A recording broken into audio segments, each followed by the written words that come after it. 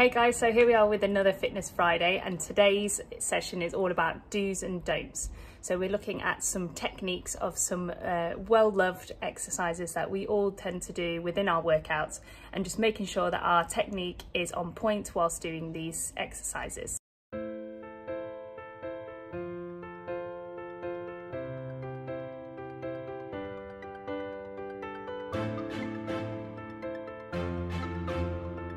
So before I was using a lot of momentum to get up. However, if you are not strong in this area, it might be best to start with crunches.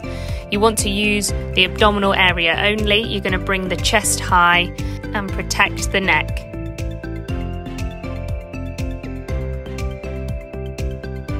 Here is another variation. If you are fairly strong in the abdominal area, then maybe use this type of sit-up.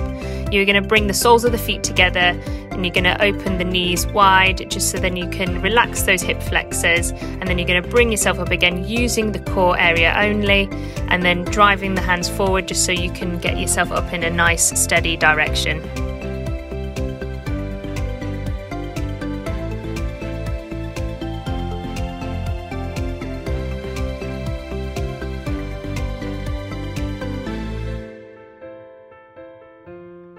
So before I was doing what we call a half rep.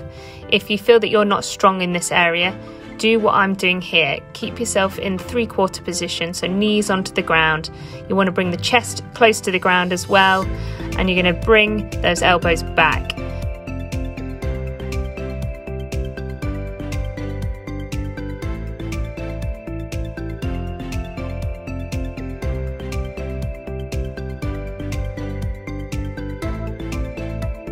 So be careful with this one. A lot of people tend to stick the hips up or drop the hips low.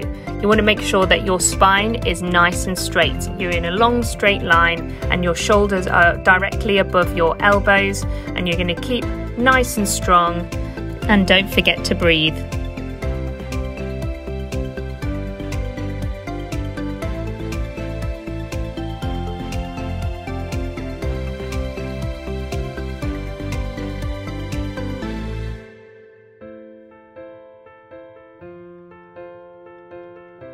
With the movement before, I was using a lot of momentum and not directly isolating the muscles that we are trying to target, which is the glutes and also the abdominal area. You want to push those hands into the ground, keep the shoulders nice and strong, the core nice and strong too here, driving the foot towards the ceiling or the sky, powering up those glute muscles.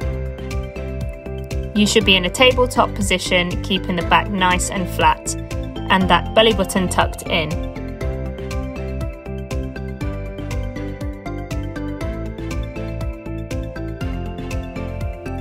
Unfortunately, people lean too far forwards in their squats, and this is not going to target the muscles that we're trying to aim for.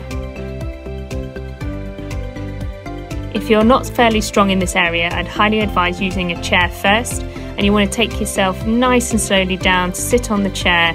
Take your time and then bring yourself back up. Feet hip width apart and keep that chest high and proud.